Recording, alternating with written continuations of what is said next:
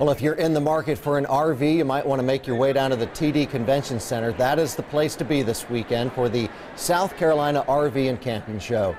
Our camera crews were out there today as RVs of all shapes and sizes, including an all-in-one, an RV that's a utility hauler and a camper all-in-one. It's a big show requiring a big space to show them off.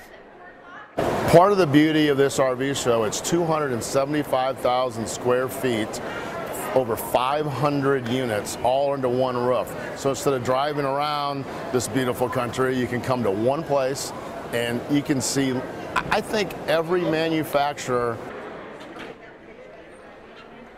A little bit of time to get down there tonight. The RV and Camping Show goes until 8. Although tomorrow, a little bit more time. Tomorrow it's open from 11 in the morning to 5 in the evening. Again, at the TD Convention Center, tickets are $12 for adults, and the children under 12 get in for free. Parking is $5.